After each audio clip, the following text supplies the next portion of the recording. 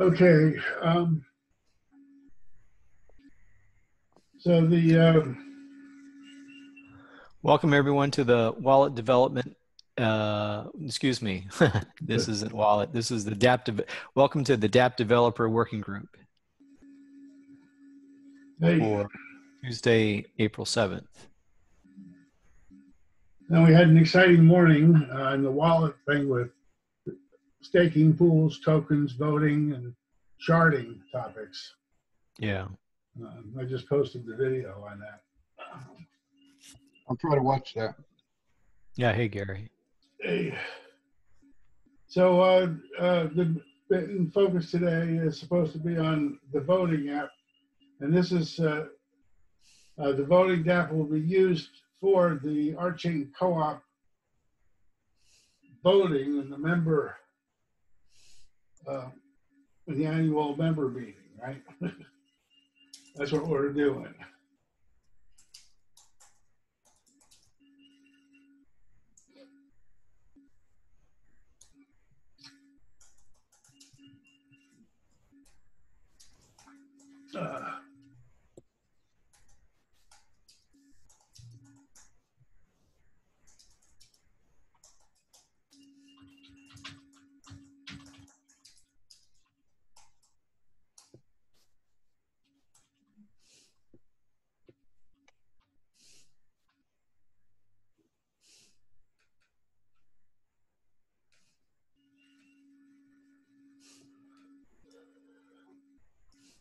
So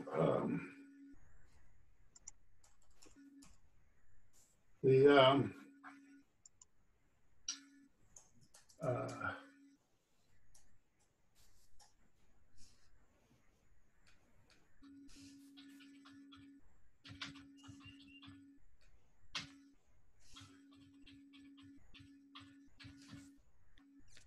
okay, so we want this to run on RChain. It has to be anonymous voting. Has to it employs the email address identities. That's RChain members are email addresses right now. Okay.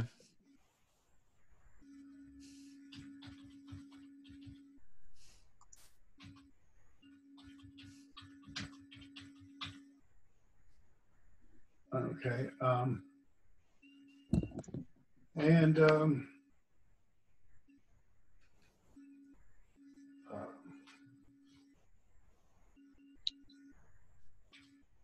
and we have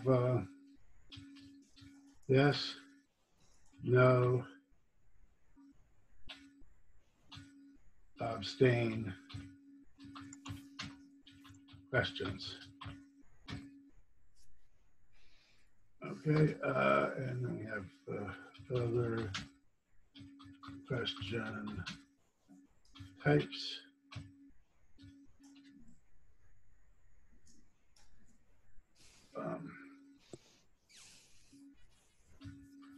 Text, rank,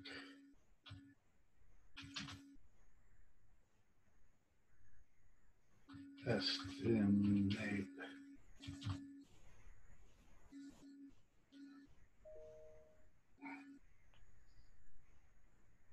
Okay.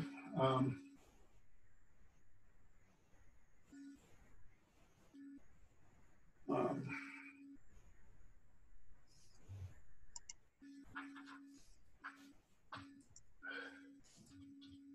tally.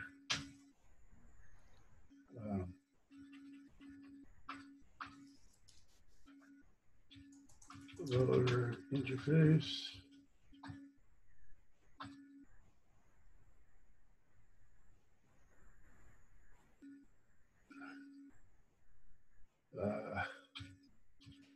Tally.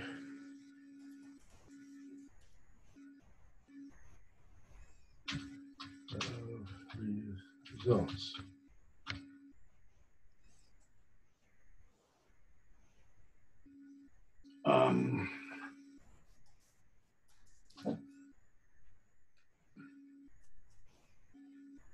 Decisions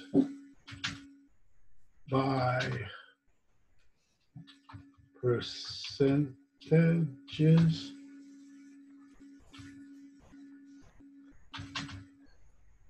about medians.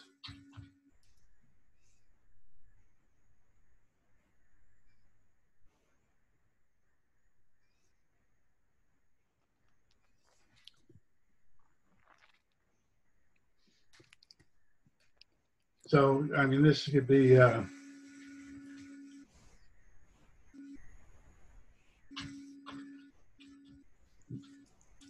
majority, 2/3, whatever.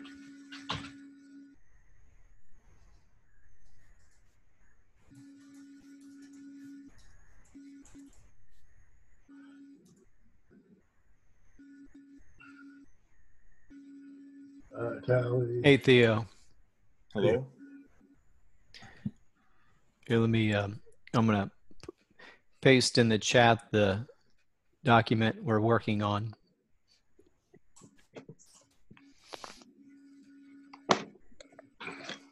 Hey, Patrick, welcome. Hi. Hey, Patrick and Theo. Just to catch everyone up, we're working on, so it was discussed during the last, here, am I still sharing? Oh, I stopped sharing for some reason. During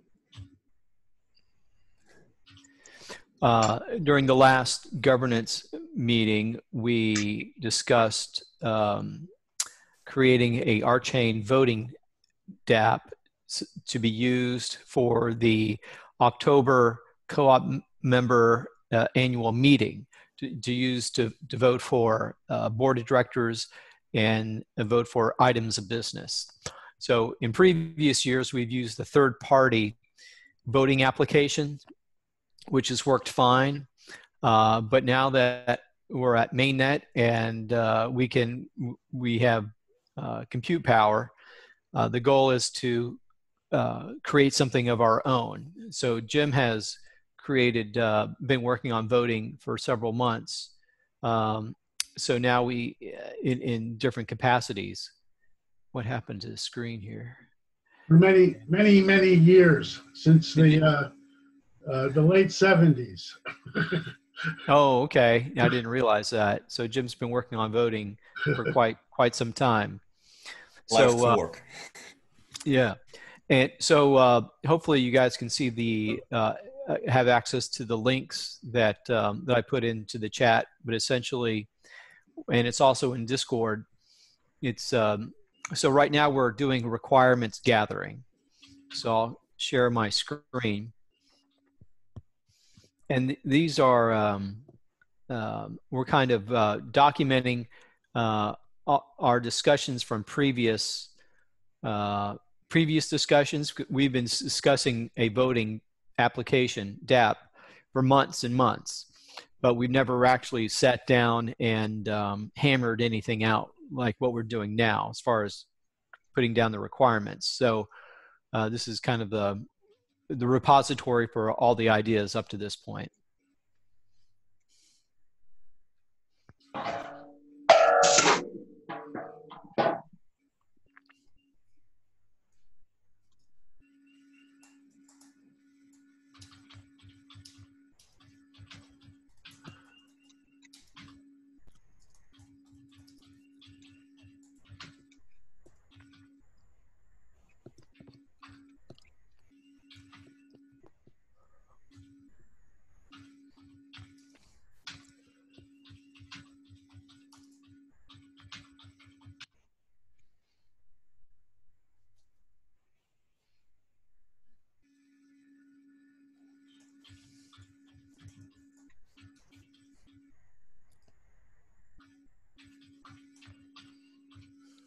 Okay. I don't know about requirement 2 and 3. Like, how can you make it anonymous and then also use email? Right. And, you know, I basically the same method we've been using for the last couple of years, but instead of using a service, we'll be using RChain to collect the votes. And the method that I've outlined here is that, we generate random tickets and we distribute the tickets randomly to the co-op members. Okay. Okay. And of course, that's a matter of trust. I mean, we can watch Ian or someone do it, on a video or something to see that it was done fairly or whatever. Of course, you don't want to see a log that actually identified anyone.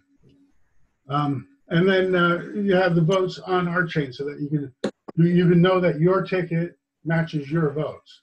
So each person knows what their ticket was and what their votes were, but nobody knows who belongs to what ticket. And the election app, okay, might validate users with Discord or whatever, using OAuth 2. Or it might not validate them at all. It may just take a ticket and validate the ticket that it's one of the 1,000 tickets for voters, and it sets or updates the person's votes. And we have a contract that tallies the results. And I kind of want to separate that because we might want to tally them in different ways. We just want to have the data there of the random tickets and results.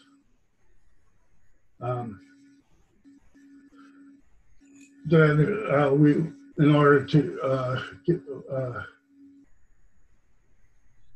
we can give the results. Okay. It's a question of how we make the decisions. When we're making estimates, usually medians are the best result.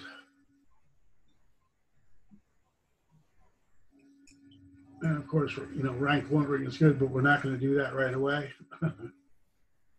Rank ordering is one of the first interfaces I built way back when.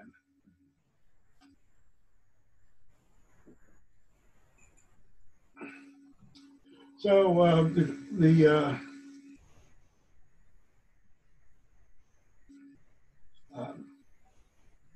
we sort of left off was that, we need a development team. And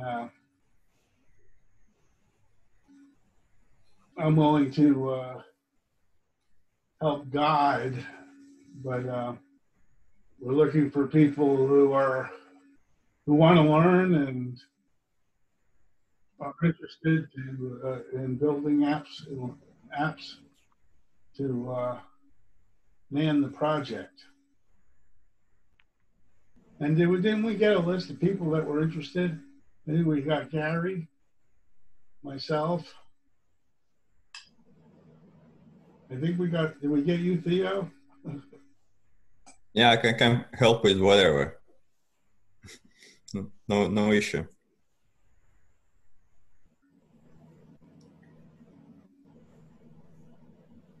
Okay, and of course we got Steve. Steve is organizing this.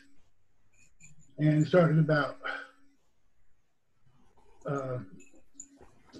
gathering requirements today. I'd quite like to use this as an opportunity to learn Rolang, if that's Awesome. possible.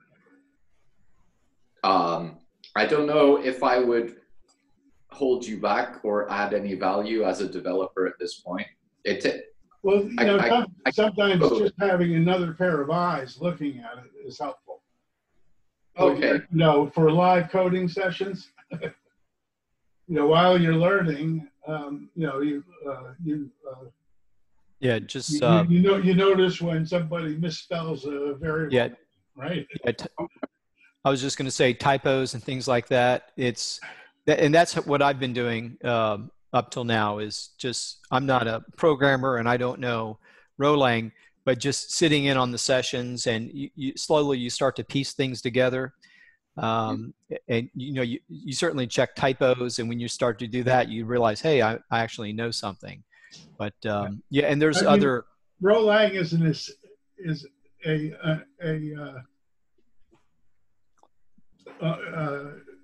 amazingly simple language. I mean, all you have is processes in parallel sent to names or channels.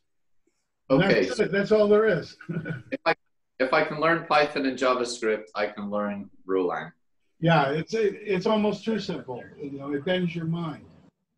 You Okay. just have to apply it to real life scenarios. Like that's how I feel, at least. Like you don't know where to start if you have like a problem to solve and you have Right. rolling, and you have to like think in terms of rolling. How do you program it like a process, like a set of processes that communicate with each other?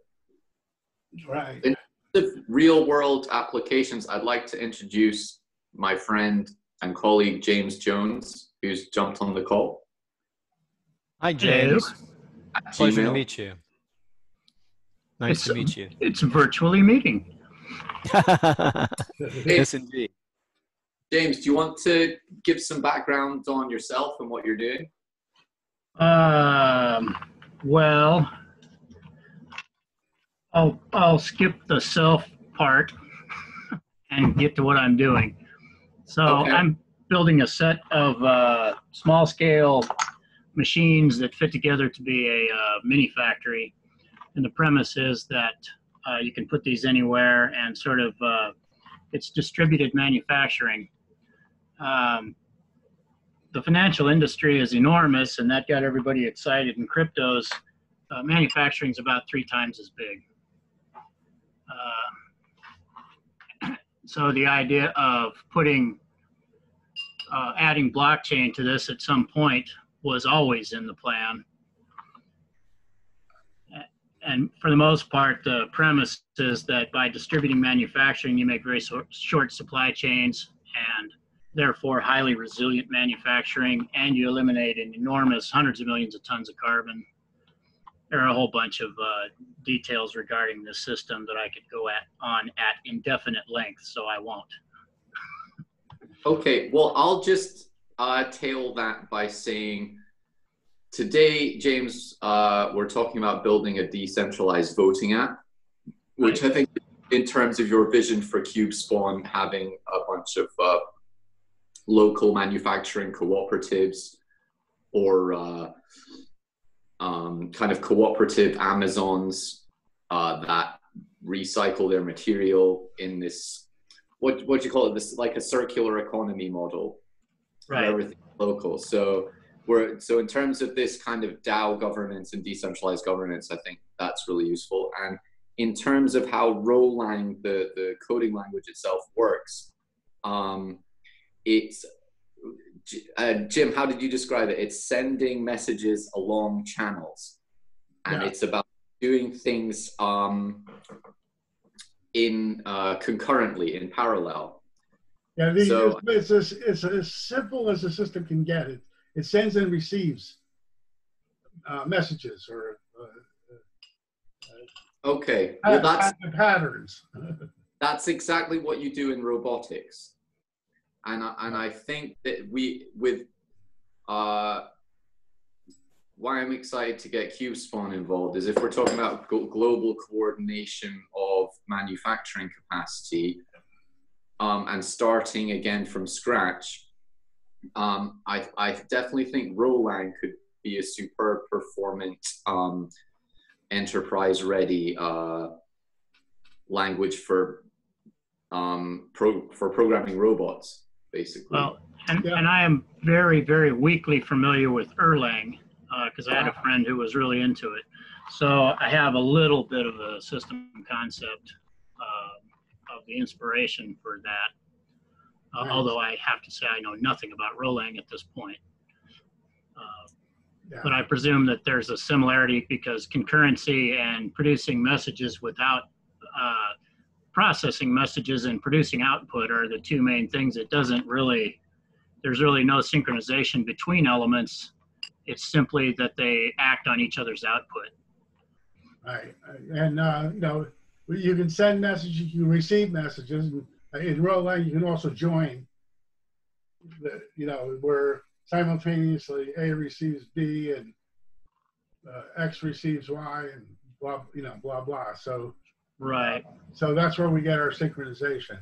In a receive, we can do a join. And that's about it.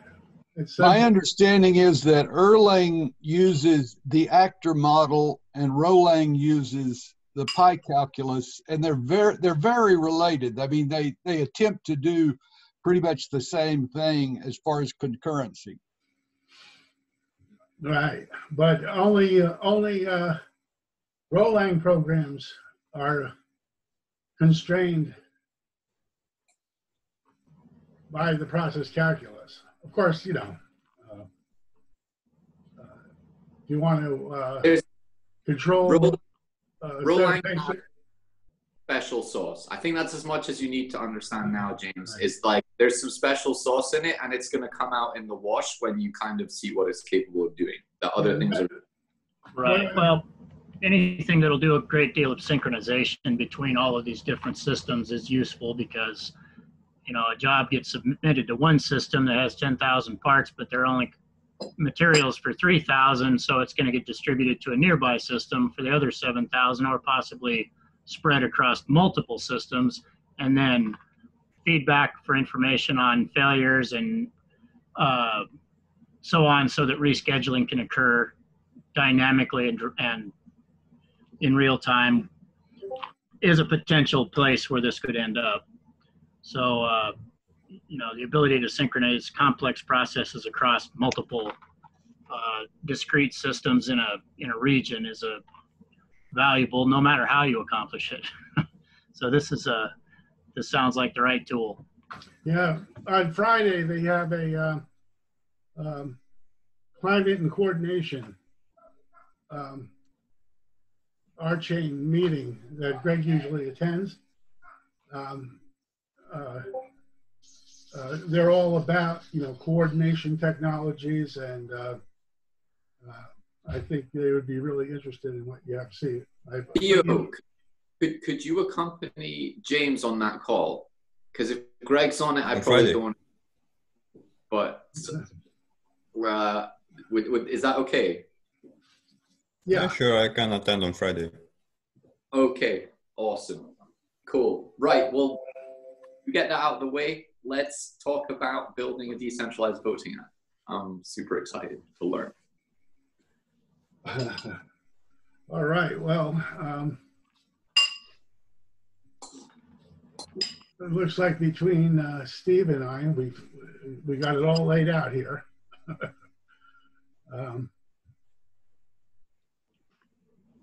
And today we're supposed to complete requirements gathering.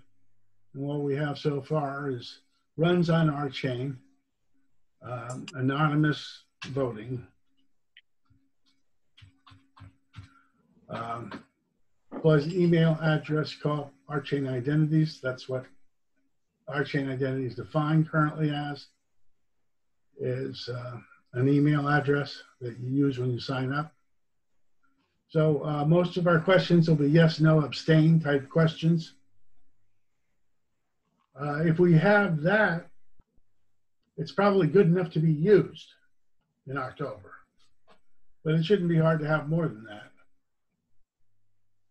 Text input, rank, estimate, let's say alternative, you know, where you choose from a list of alternatives, whatever.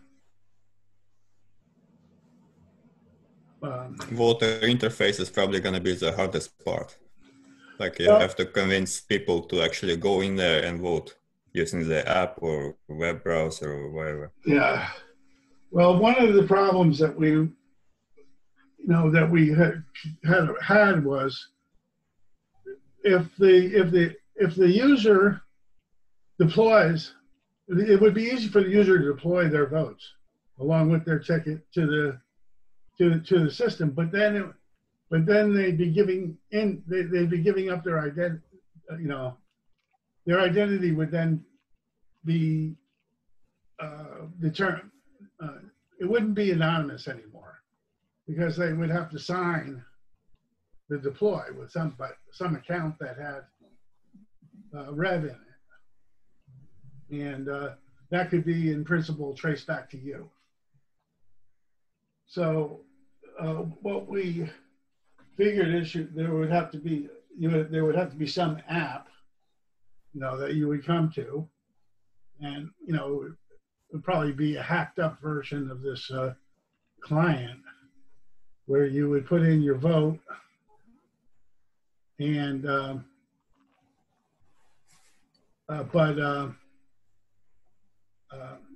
it would send. It would sign the transaction with the private key of the election, so that it would verify the ticket for the user as a valid ticket.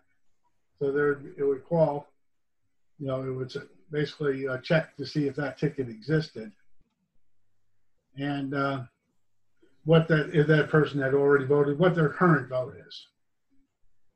votes are. And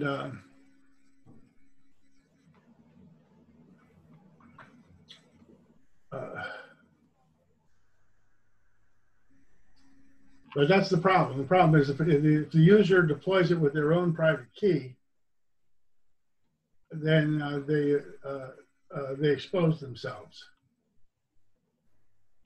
So we can have basically just have a simple app that just has the key for the election that verifies the user. Maybe he does a Discord OAuth 2 login, or can just trust if they have a valid ticket, they're valid. So you don't want to let them sign messages, right, and upload it to the chain for privacy. Right. It means, that's one of the things that we realized is that, we need, we were talking today about having personal nodes or personal shards where we have all our private information, and then having the ability to deploy to names that are on another shard or on mainnet. Pretty cool. Check out the rather than a mailbox, you're going to give everybody their own shard.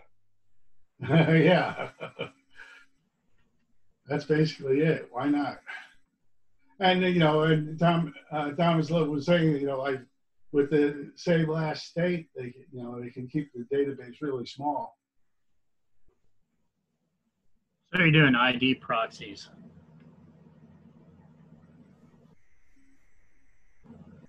I didn't hear that. You're doing an ID proxy. You have a verified ID that has a verified sub-ID but the sub-ID can be anonymous in application, even though it's generated from a known agent. Yes. That's the idea. All right. Well, so you could have multiple verified IDs for different environments. You'd have one core ID that was the real person, and then you'd have all these ID proxies for interacting with different systems in a verifiable way that didn't personally reveal you. right. It's looking at it in terms of an object capability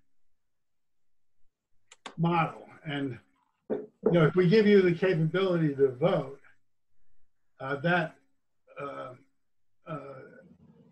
having that capability means that connects you to the RChain co-op.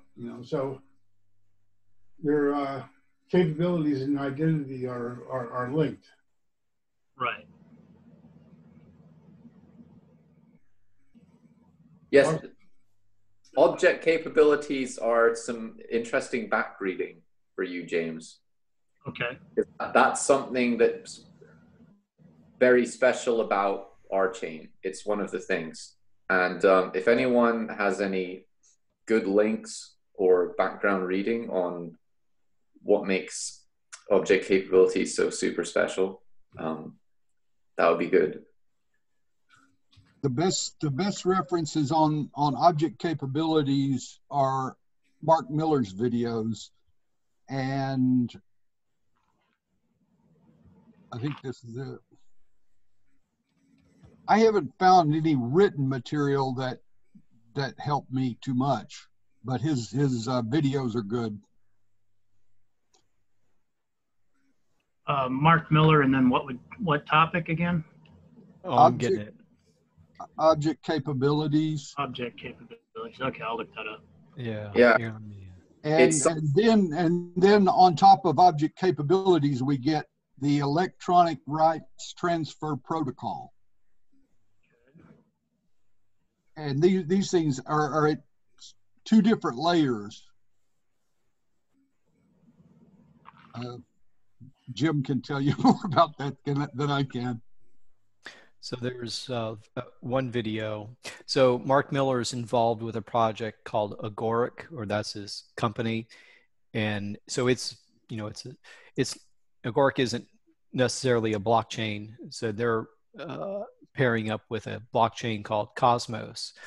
But you think of Agoric, they're a platform for creating smart contracts. So that's, and let's see here. Yeah, I think that's the video. It's a I don't yeah. know why I'm not seeing the videos I'm looking for. Yeah, I have the most trouble finding what I want in there, because the videos that work the best for me are very long, and I can never find the part that DC Casey showed us. Yeah, and it's right where he starts talking about the VAT, the value added transactions or something like. Let me see if I can find that. Let me skim through. So then that raises another question. Are you're gonna do this on mobile devices?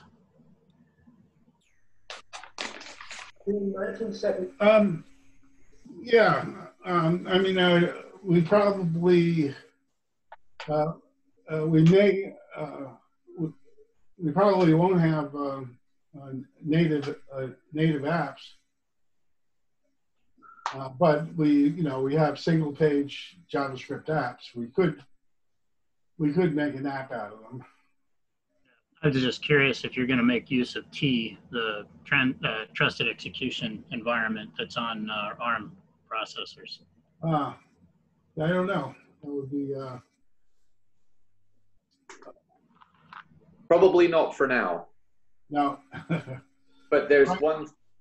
Right. For now, we just disassociate the tickets from the user, and of course, there's always a way to trace things back.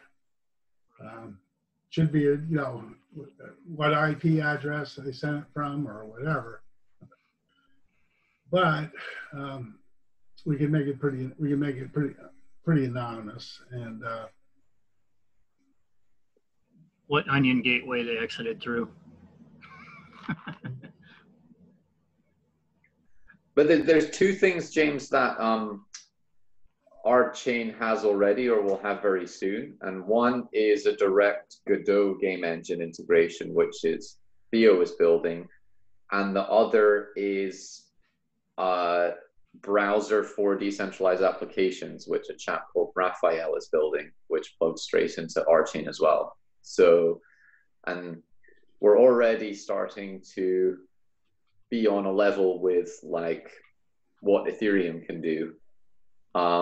But in obviously not like totally decentralized like Ethereum, but for example, RChain can store data on chain.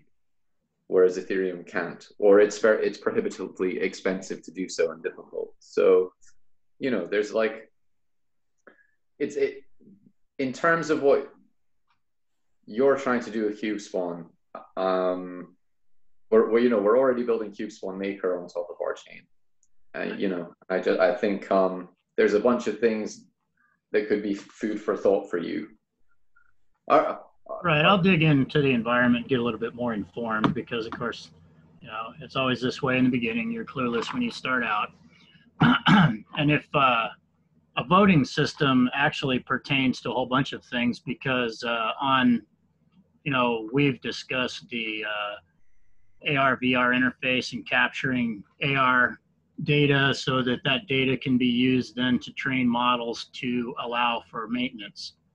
And if you have a voting system, one of the things is to allow the machines to actually vote on whether something is beneficial based on quantifiable characteristics. So if something makes a process shorter, that's a quantifiable characteristic. The machines can vote in favor of a particular modification. There are a whole bunch of things. So voting systems, I understand the relevance to the system, or I've explored that. Way back at the beginning of Ethereum, I explored that because a lot of people were talking about voting systems then. So, and voting systems work by similar rules irrespective of which systems it's being deployed on. So I have some familiarity with that premise. Sorry. Yeah. Well, on RChain, I think a lot of false promises were made with respect to Ethereum and are still being made. But with RChain, because of the way it's built, it has this correct by construction property as well. So I don't know how far along the line we are with that, Jim, but maybe you could give some insight, is that if the code doesn't execute what it's supposed to, it just doesn't compile and it doesn't run. So you don't end up with the security issues and exploits that you end up with Ethereum, where you could, no democracy would ever really trust Ethereum to manage voting on, because no matter how much you QA it, you can never assure that it's going to run as intended. But Jim, I'm not sure how. Well, there's a couple of things there. One is by having the system formally conform to process calculus, the behavior of asynchronous communicating processes can be determined. Whereas in systems built with, you know, a lambda calculus model, or like a Turing machine, or like Ethereum, there's no guarantee what order the processes are going to work in the system. RChain makes it clear, you know, makes it definable. It doesn't make it easy necessarily. And the thing that makes it easier is that we solve these hard problems, and then we can use solutions of different problems in a composable way to build another thing that we know is going to be secure. And because we have not in this version of RChain now, which is Mercury, but in Venus we have this behavioral typing, where we actually, and this is what we're talking about, you define the behavior of the system. And if the system doesn't conform to that, isn't going to conform to that behavior, it won't compile. And this includes things like, will the system ever deadlock? Well, you just program it, you know, the requirement that there's no deadlocks, and it won't compile if it can deadlock, for example. So in terms of ordering and in terms of like engineering performance, I think, you know, you're in the right place, James. And we're building the components now to do what you want to do. Whereas perhaps with Ethereum, you were pulling a lot for these components for your vision, but no one could really give them to you. But here we are now building a voting system, and we'll be building other things. So, well, the potential existed for prototyping, but there was no guarantee that it would work, that it would be mission capable. So, you know, you can prototype stuff that kind of works the way you want it to, and Ethereum was good enough for that. But if it comes down to mission critical stuff, I'm trying to find the name of the language that they use in aerospace that's evaluated mathematically, and that's got to be parallel to this. It's used a lot on flight control systems, but I can't. The guy who wrote it is actually a mathematician, and it's it's taken. Nobody has adopted it outside of aerospace because it's too complex. Well, except RChain has adopted the principles of it, it seems. And Right. Yeah. So well, I look forward to digging in on that. I may not be smart enough to understand the solution, but that's okay, because if somebody else is working on it and they understand it well enough to implement it, then we're on our way.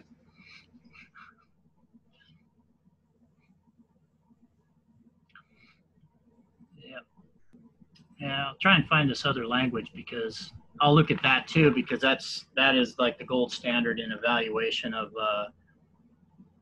Again, it won't compile unless it does exactly what it's supposed to. In fact, it doesn't work that way. It won't evaluate. It's a pre-compiler stage. It won't evaluate. The terms won't evaluate if it doesn't work. So I'm sure there's similar logic involved. Well,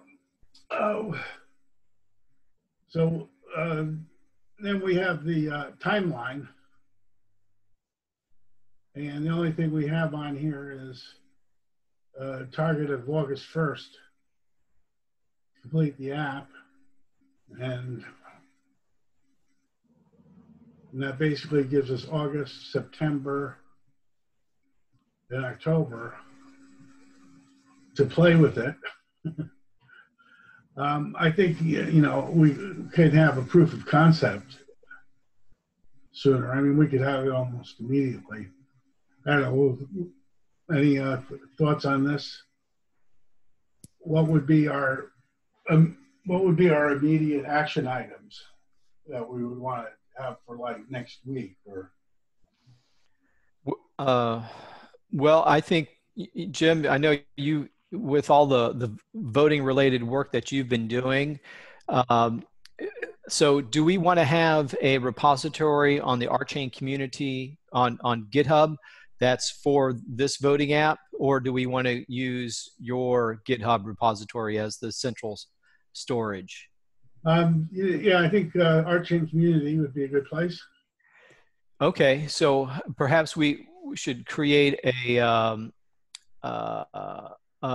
repository called voting, and then migrate everything that we've done voting wise over to that repository. And that's a good idea, because the stuff needs to be reorganized anyway. okay. Dan put the OAuth 2 stuff in with the bounty system, PHP code. All right. So we gotta. I don't know how we move that out. I guess we just have to. I don't know if there's any way. Does anybody know if there's a way we in GitHub we can move a directory from one repository to another? Yeah, I'm not familiar enough with GitHub to make any suggestions, but I mean, among us, we have lots of people who are certainly more comfortable, so we can ask. You know, Dan, he would be able to help us, I would imagine. Voting description.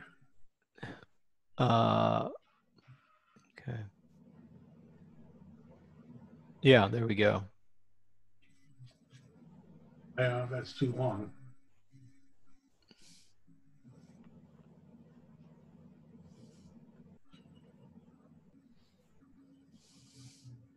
Public. Do we want to create the README, or we don't care? Yeah, it's always good to have that, you know, for people to, there, at least for me, I'm used to seeing the README. And we can use that to elaborate on. Well, the README, that's where we can put this, this draft document we're creating in in Google Docs is we can do the markup. I'm sorry, Jim, I found a 5-step process for transferring a repository. Do you want to look at it? For moving a directory. Oh, Not the whole repository, just okay, never mind. Yeah, so the README will be the document that we're working on in Google Docs. So we'll do the add-ons, the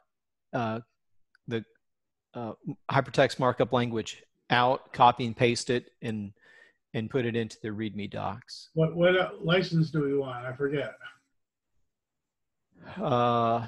Well, this is open source, right? So open for everyone. All open source. So MIT is typically the open source Yeah, one. MIT is. Okay, and then we create the repository. And let me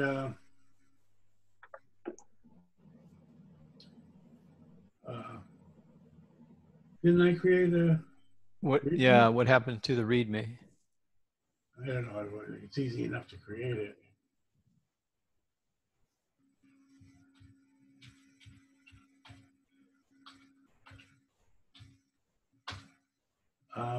And we can, I can just take this and I can do a add-ons, Yeah. docs to markdown, convert.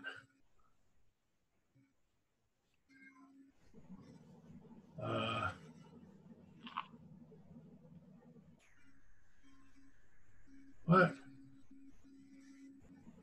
Markdown.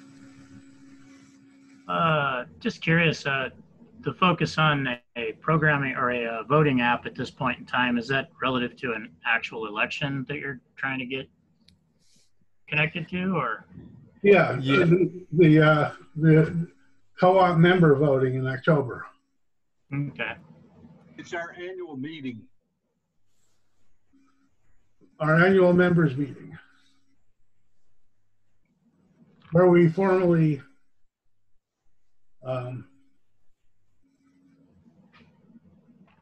make decisions as a membership. Gotcha. Okay, so this add-on for Google Docs to Markdown looks really nice, doesn't it? Yeah, it does look good.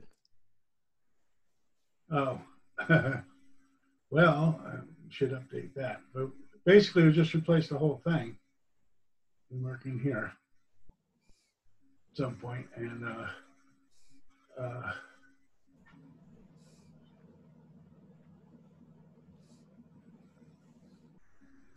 RChain community voting, all right.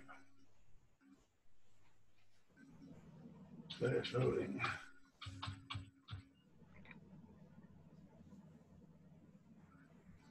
Oh. Okay, I got to jump off for another meeting. James, it was a pleasure meeting you, and It was brief but intense. yeah, look forward to chatting with you again real soon. Okay, So, sounds good. yep, have a great day, everybody. Bye, Steve. Okay, any more action items?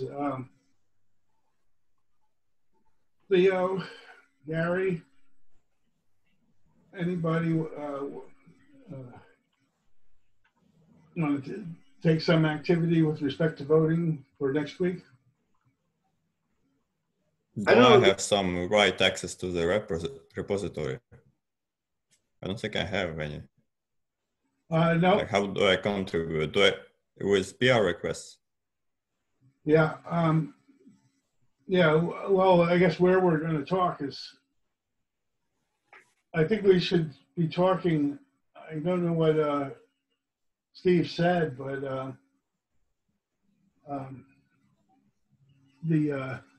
we can use the governance channel in the collab to coordinate, and I mean, you can direct message me to be added to the repository. Once I know what I can contribute with, then I'll ask.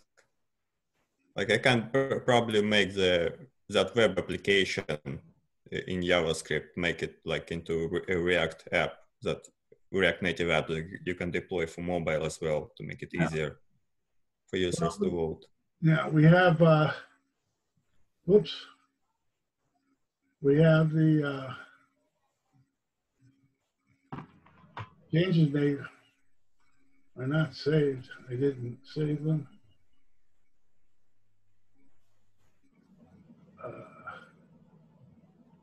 Commit new file.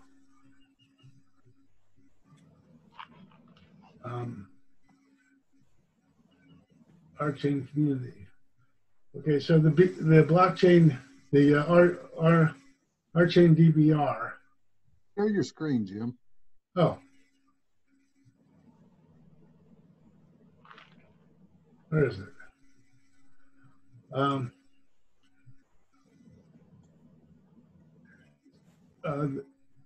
RChain DBR, that's the bounty system. Okay, within the bounty system is OAuth 2 to RChain. Okay, this is the stuff that Dan did on identity, you know, for RChain users to log in. Okay, that's not the email stuff, but it's just part of what we need to get for, certainly for voting with Robot. You know, that will be in Discord. So we need to be able to associate a web address with a Discord ID. And that's what this is about. Upload files. No, I want to download files. So I want this whole directory. Yeah, I don't think you can. You have to download it all manually. Okay, so then push as a commit. Okay, I'm gonna see if I put that together. I don't know if it's worth everyone sticking around for that. If they want to see me play with GitHub, I kind of wish that in GitHub you can put a dependency, like a folder dependency to another project, but you can't, unfortunately. You have to copy it all manually. You can't just fork it in the other one? I'm sorry? You can't just fork it to the other repository or to the other account? No, you have to pull it, then push it, I'm afraid. The problem is it's only one directory in the project. Okay, so okay, well, I'm gonna check out, guys. Which channel is this dapp developer stuff associated with on the collab? And, we should make it in governance. Okay, great. Governance. I'll stay informed on there and look forward to seeing it coming along. Okay. All right. Later. I too vote yes on departing. Okay. So I'll see you guys on the inside at some point. Very good. All right. Bye. Bye. Okay, so I make a directory voting, CD voting. I don't know if anybody's left.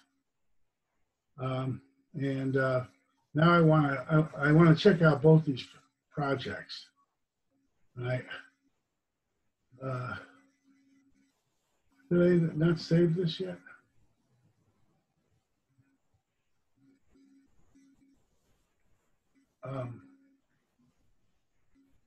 I don't know what I just did.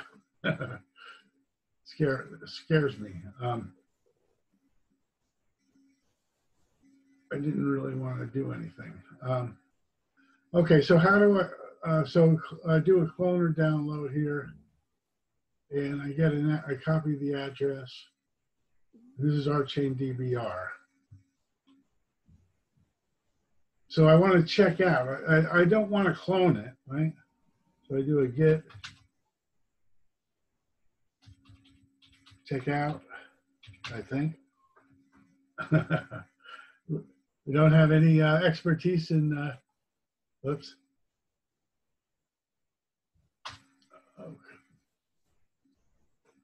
I mean, you're just in an empty directory. It's not even a Git directory.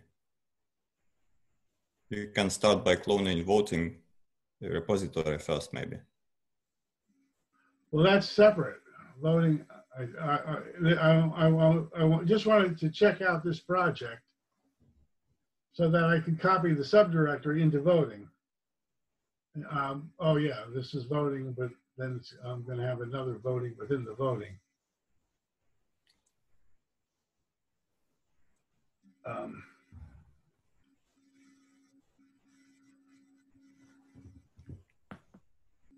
Yeah, I guess that was a mistake.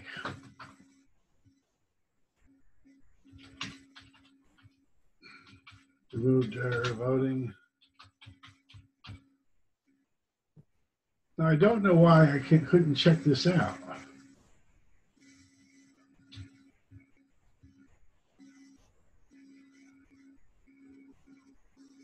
Do you know what's wrong with that? I mean, you can check out before it's the folder is actually a Git folder, because right now it's just an empty folder with no .git file. So I have to do a clone. Yeah, you have to clone or init. But I usually like to clone the files. I don't want to check it. I don't want to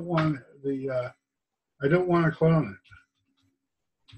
But if that's the only way I can get the files, then I'll clone it.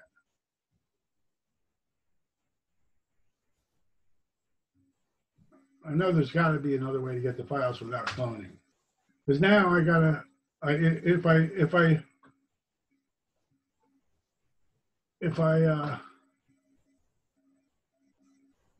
want to copy some files from here into voting,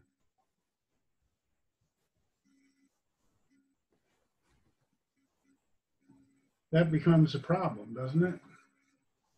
I mean, you can start by cloning the voting repository, and then you can just remote clone. It doesn't. It doesn't matter which order I do it. I'm going to have them both there. Vote. I guess it's copied.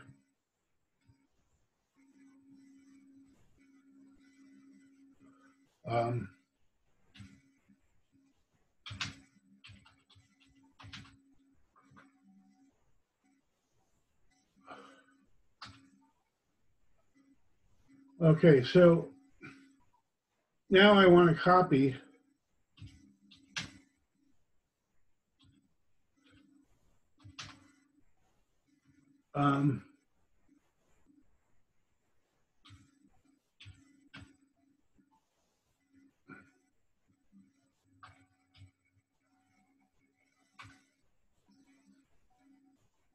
no.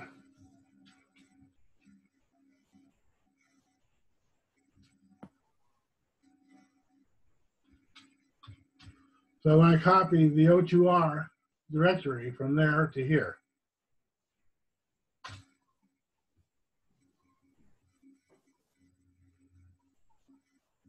Then I want to go to voting.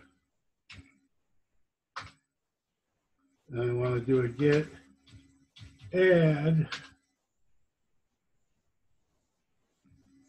O2R. Do I have to?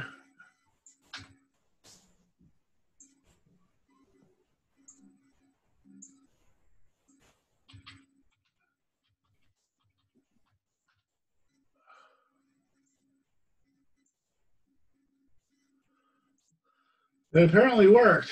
I got the O2R directory into the voting project. It looks like. So let me try to push it. Oh, commit.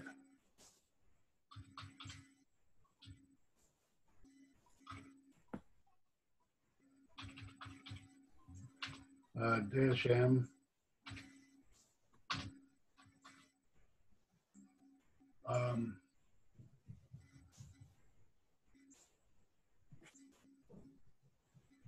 Discord.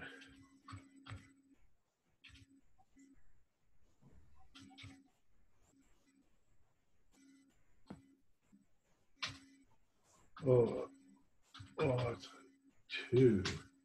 to rev address.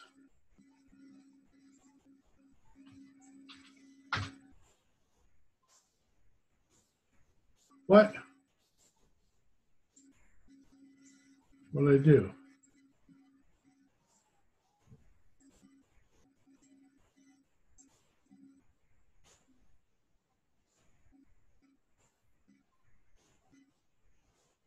It wants to know who I am, huh?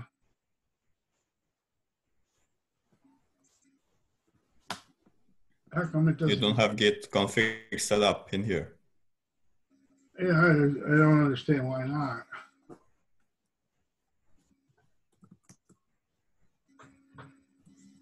Oh, because I got a new machine? So, I mean, I got my hard disk replaced. Does that do it? Yeah, that's gonna explain it.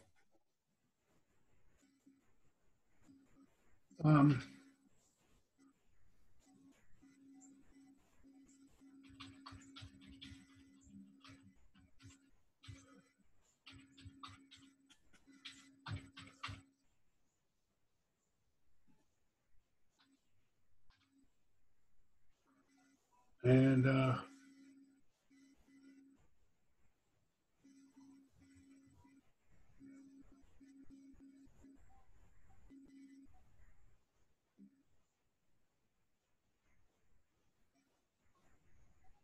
I mean, it's usually easier just to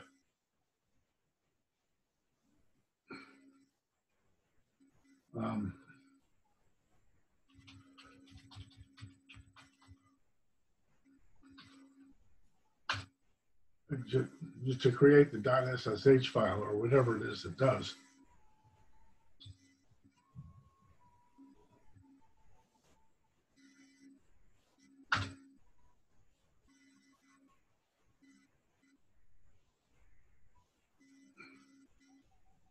Okay, and then I can push it.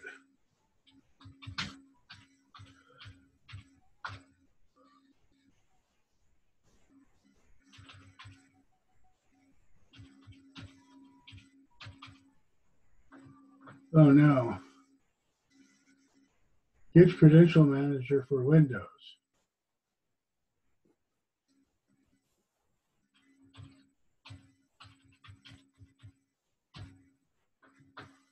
Oh, this works. I thought I switched this. Should.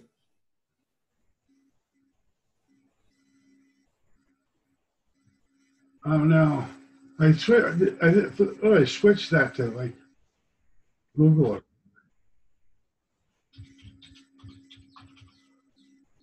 What is my password?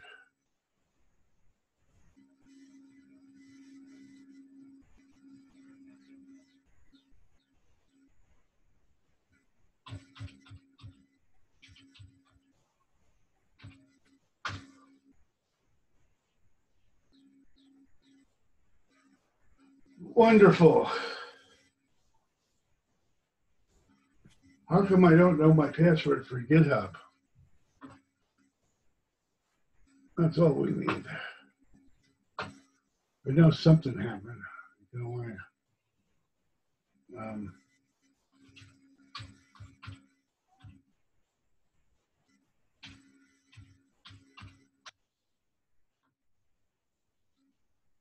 What? You misspelled it, Jim. I'm You sorry. mistyped.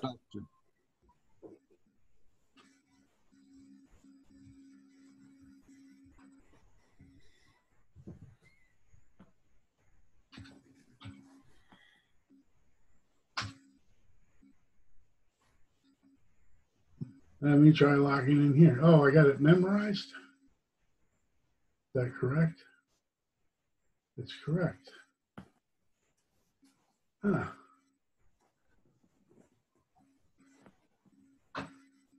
You could change it. Let me just, I think. let me try one more time.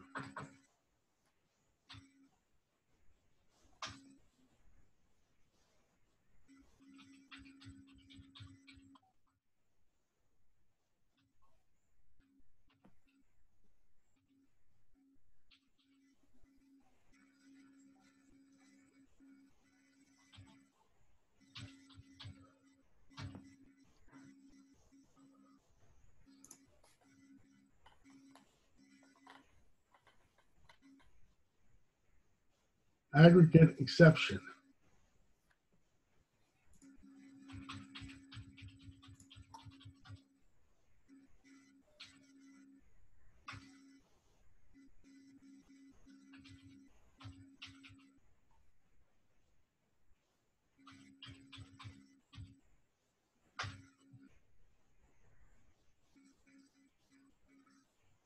Oh, well. I'm going to have to,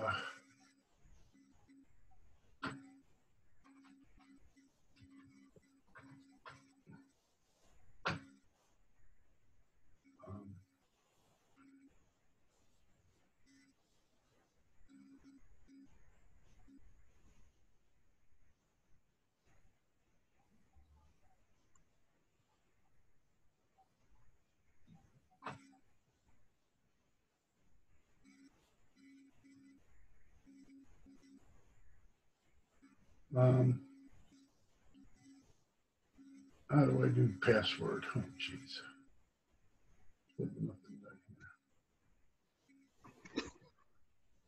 Settings.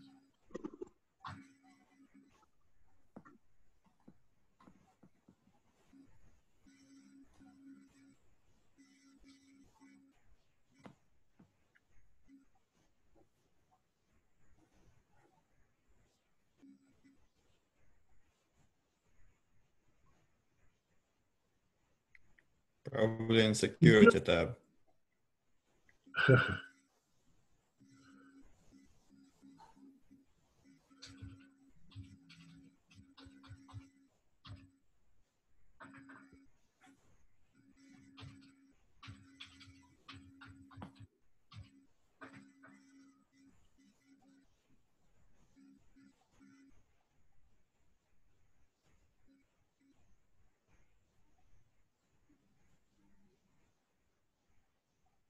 What?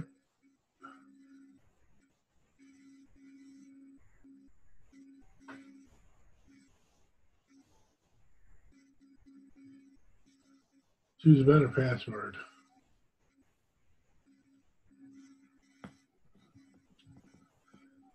Ugh.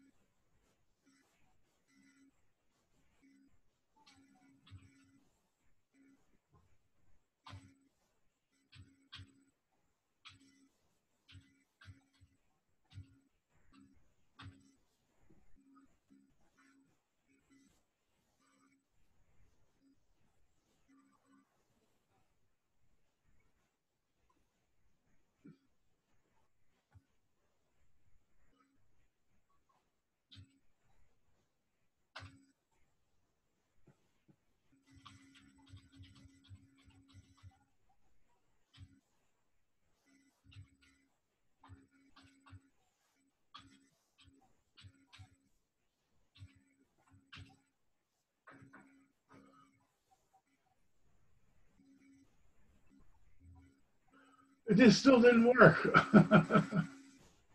Oh, no. We'll try logging in one more time.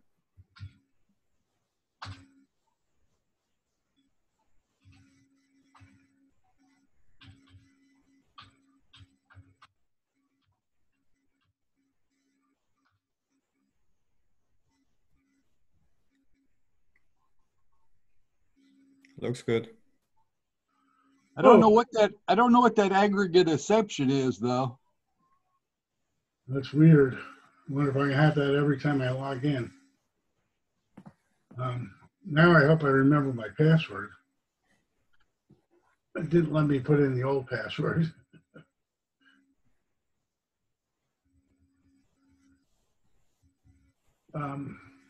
Did your get Probably why I didn't remember it was because I had to change it to something I didn't remember.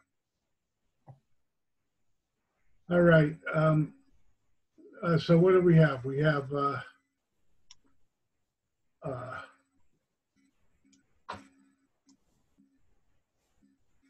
we have the Did the push work? O2R here, yeah.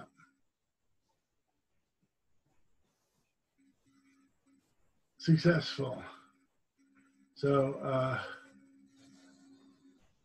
and I'll put this in there.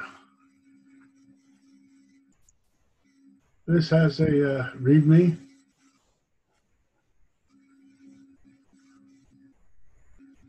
I guess I should update that. This is Dan's code. I don't want people asking me about it.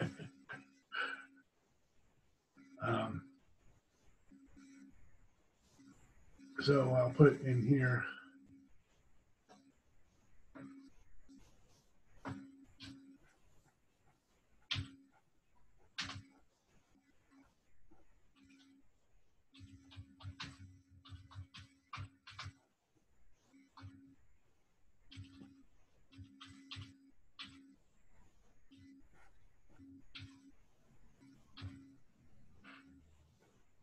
Okay.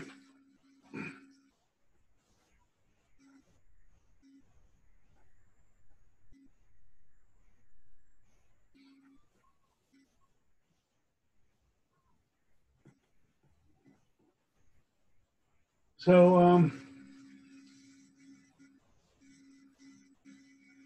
I suppose it's easy enough to write a program that will generate 1,000 random keys.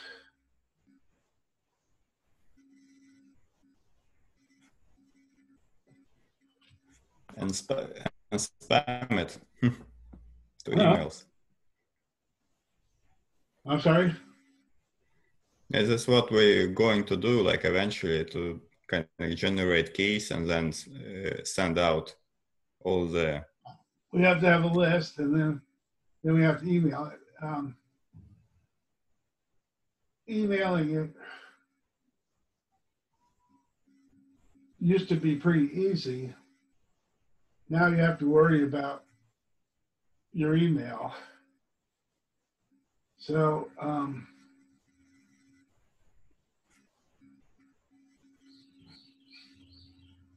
we really want to be able to write a procedure that will dynamically select a random,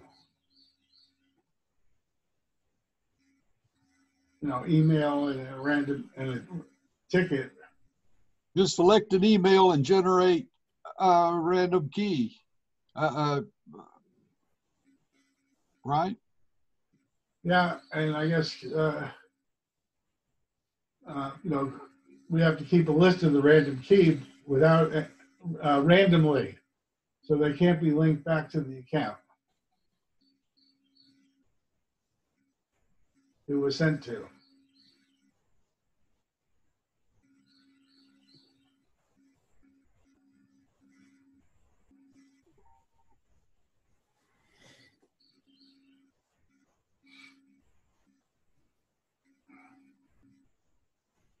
I mean, I could write a bash script that would do that, pick out a random key and send an email.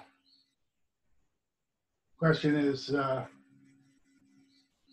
making the email so that Google doesn't think it's spam.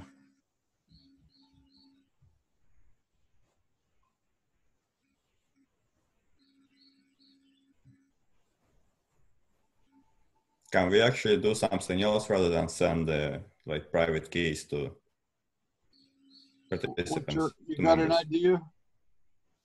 I don't know, maybe like once, like a one-time link that they use to generate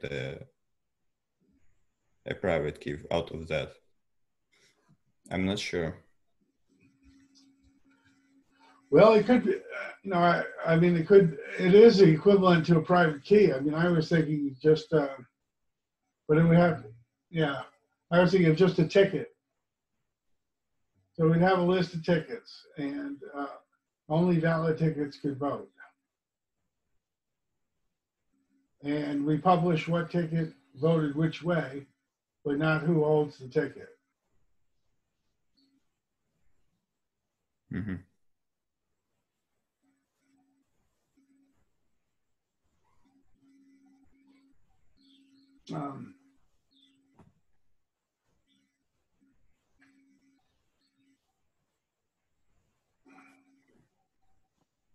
Do we send them a receipt?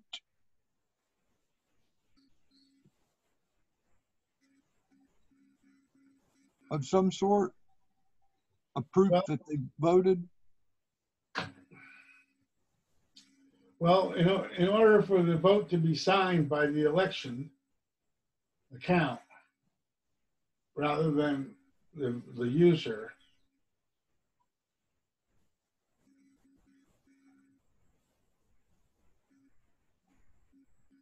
we have to have an election app that's going to,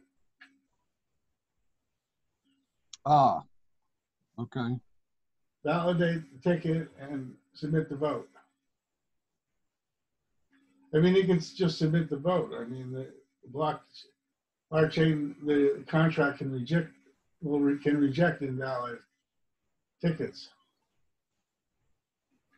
And, I mean, there's a lot of ways it could be done. I mean, it could be listening on each ticket name for a vote. But it might be more efficient just to have and I think it would be to have a map of the tickets and the votes associated with the ticket.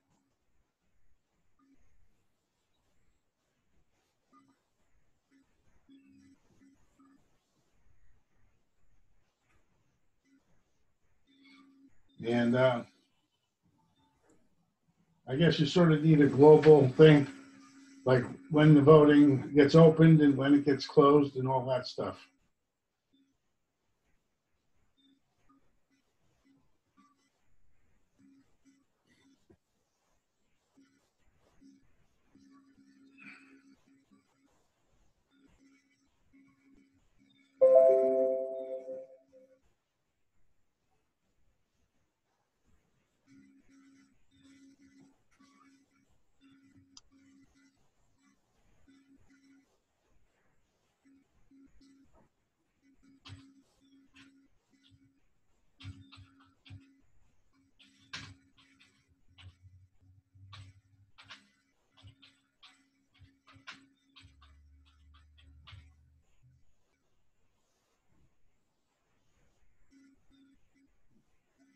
Who would be the admin?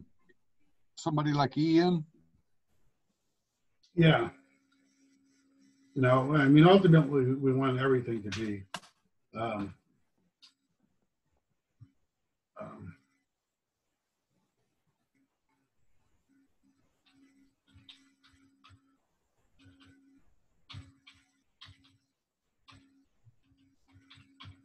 actually, that's what I wanted to talk about today was Multi-sig.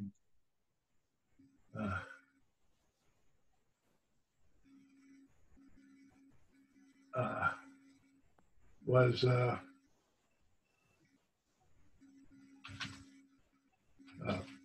all promises.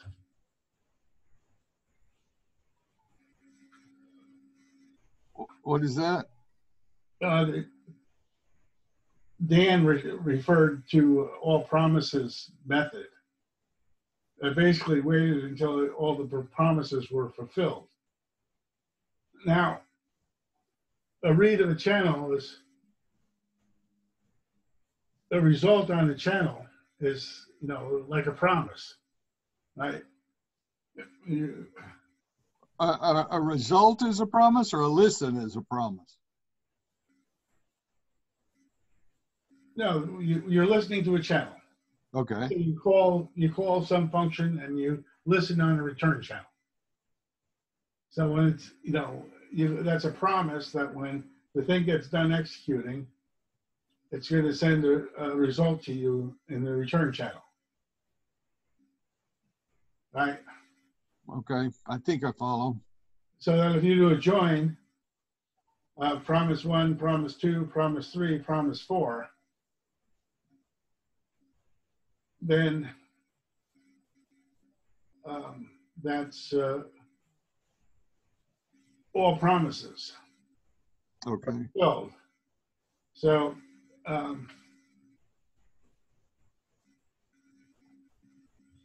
the idea, I guess, is that we each have a key. And when we use that key, that's fulfilling a promise. Oh, I got you. I see how it connects in with multisig now.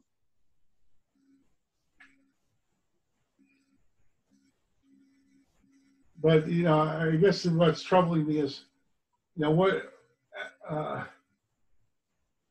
you know, I can see, you know, specific keys for specific purposes. And, you know, the transparency would have to be that, you know, well, we understand this contract that gave us each a key, right? So without knowing the other's key,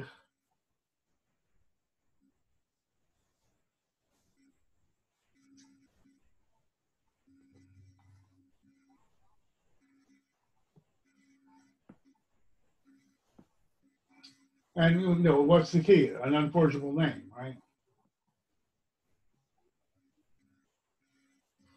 Oh boy. Well, guys, I'm surprised I'm still going. It's been a long day.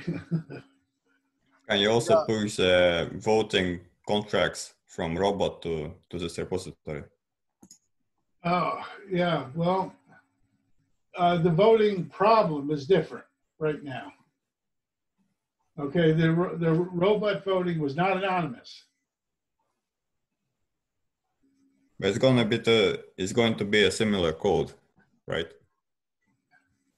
Based on this. It could be. That's interesting. I guess.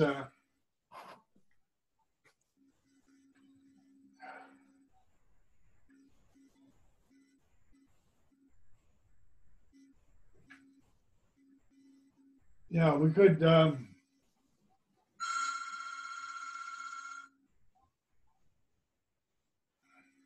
It would be nice to update robot code to use RChain identities. Problem is that unless everyone runs their own robot, we have a problem with the private keys being shared. Is there there's not just some little module everybody could run that would keep them from having to run the whole robot?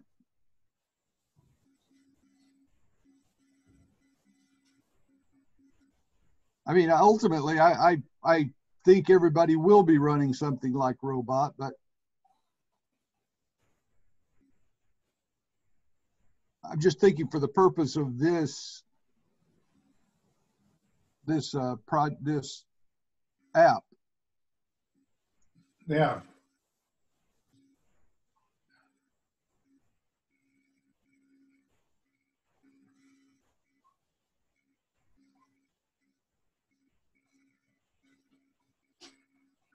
No, I'm just thinking of having a Discord identity that doesn't have much of a wallet. In other words, how much do you trust Discord? Right? A Discord identity. Maybe you just have a few dollars worth of rev in it, and that's it. Ah. So, there's not much incentive for people to break in or, corrupt. I mean, if a robot gets corrupted. I kind of wish people could vote without.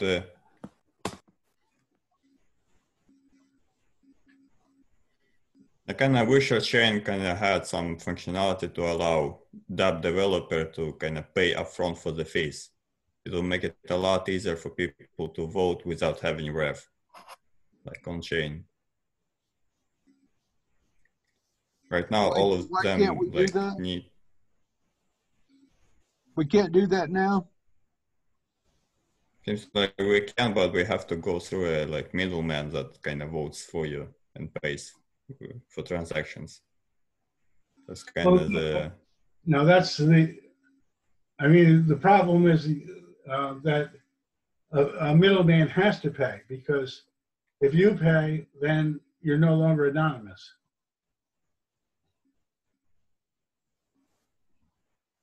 By signing the transaction, you're exposing your identity. Mhm. You know, you're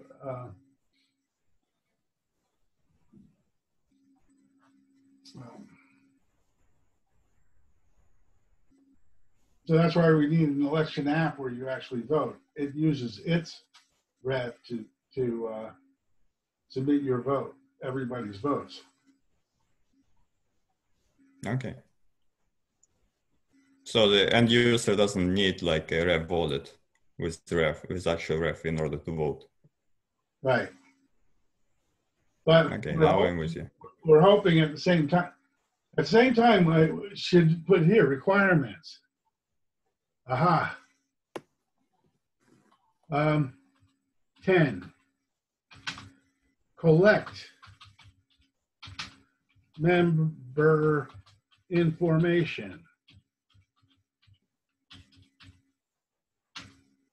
Survey.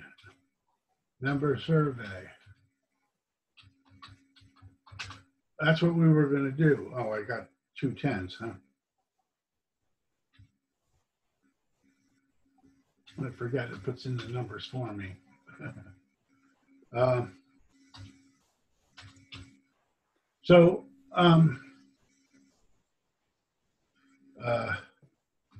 Rev address.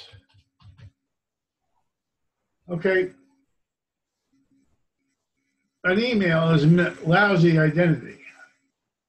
We get it. Yeah, I won't trust an email either. Like it could be like a puppet account. Web address. Okay.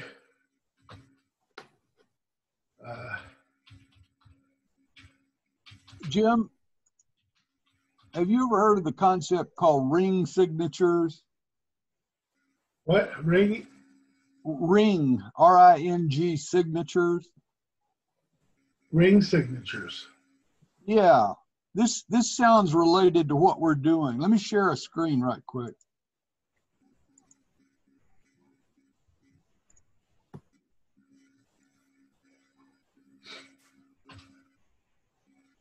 And the first thing they start talking, well, no, they start getting into these ring signatures that, I mean, this is old stuff. What's the what was the title of that? An efficient and effective decentralized anonymous voting system. Ah. And this is on Ethereum, but these ring signatures, what do they do for us? Ring signature has the property that a signer in a particular group can sign the message as a group member, and verifier cannot distinguish the identity of signer. We can simply take this method to make voters sign the ballot anonymously, but there will be another problem. Oh, I think it gets deeper. Yeah. Okay, I'll do some research. I mean, there's ways with using the what do you call it? The zero proofs, zero knowledge. Yeah, snarks, ZK snarks. But you still need an app to do it, you know. So we don't need anything more complicated than this. This is very simple. Okay. They get a ticket to vote. That's it. Okay, I'll buy that. And that's consistent with the object capability model. All right. But the caveat is that it has to be done off chain, because nothing on chain is private. We can't make it anonymous, truly anonymous on chain, no matter how we do it.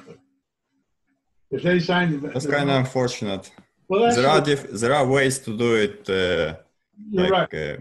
You're right. They can, using functional encryption, for example, right. you can Yeah, make that's what voting they're and make doing. it truly anonymous. Yeah, that's what But they're doing. it's not gonna run on.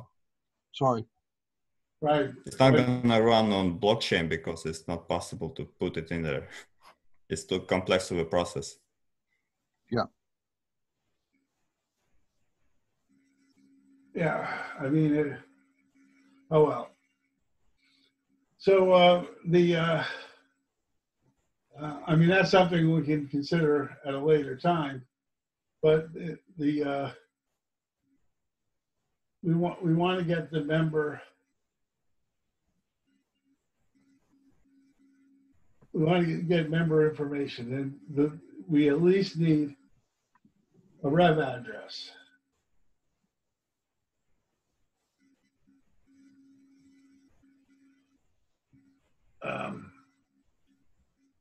And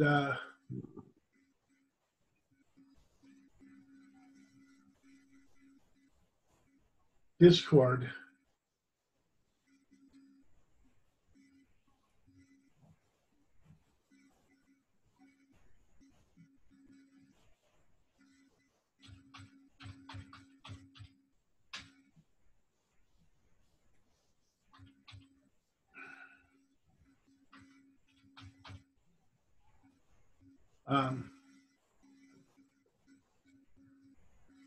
Okay, and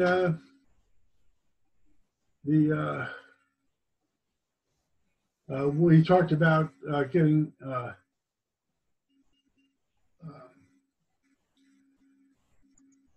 surveying them about their interests, whether it's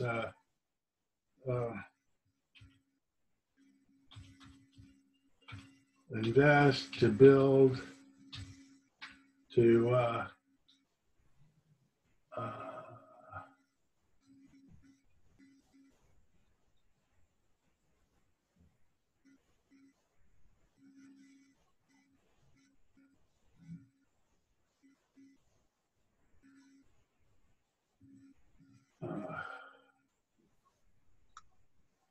I can't remember, what they are, but there's different.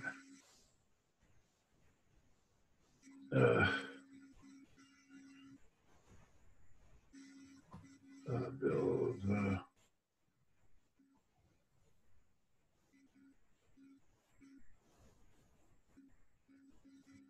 Coordinate. I don't know what it is, but some kind of thing as to what their interests are as an RChain member.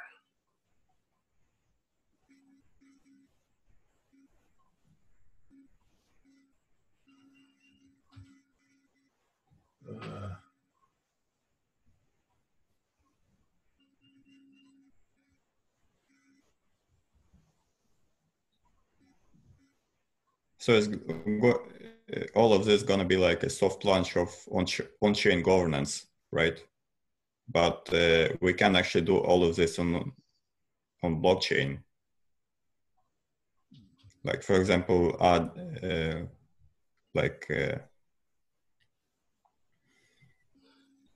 Yeah, I mean, it can be.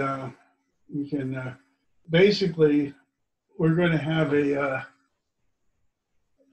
streaming ticket, and then we have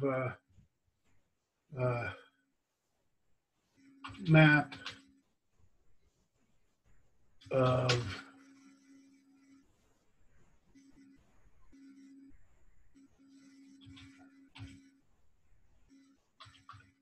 tickets.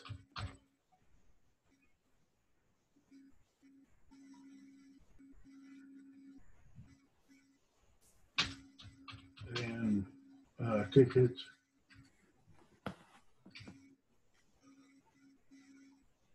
Of ticket.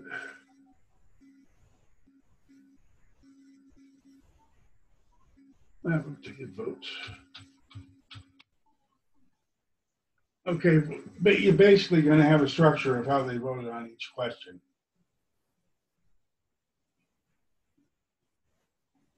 Is that structure gonna live on the RChain network or outside of it?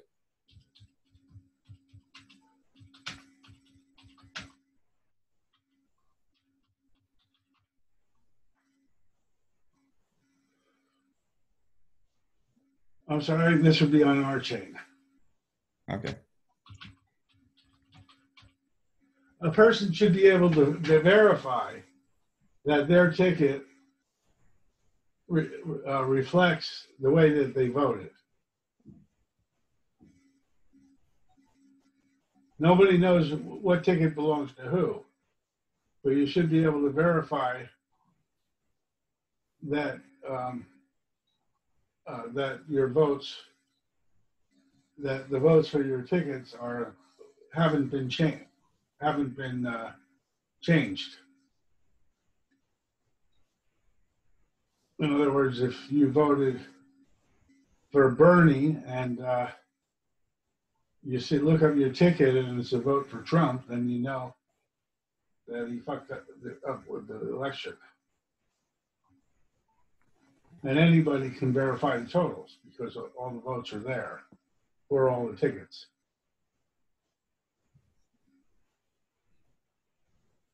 Right? Mm.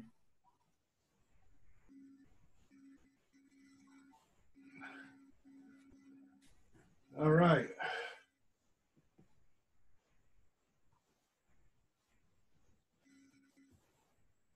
Maybe I'll walk the dogs. Is everybody having good weather? You're on mute, Gary. I'm just sitting home avoiding Corona. I don't care about the weather. Where are you again? I don't know why I keep forgetting. You're in Canada? No, I'm in Sweden. You're in Sweden. How can I forget that? I'm in Fort Worth and debating turning the air conditioner on. Beautiful outside today.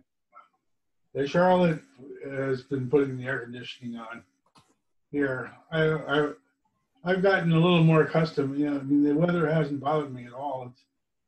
It's not that humid. Yeah, we get a. You know, and you know, this time of year, every day is just pretty beautiful.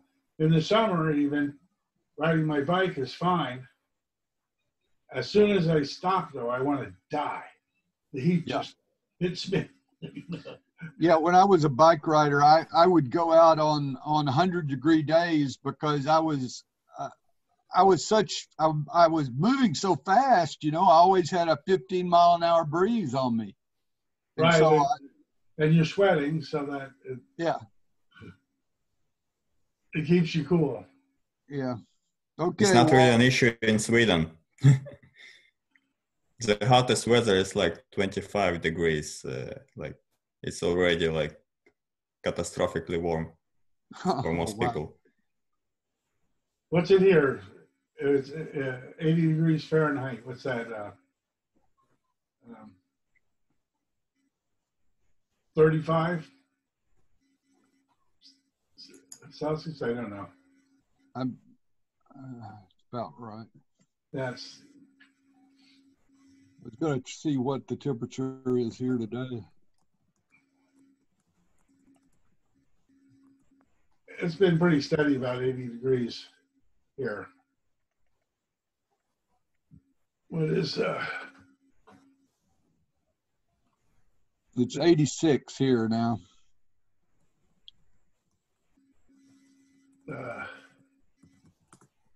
86.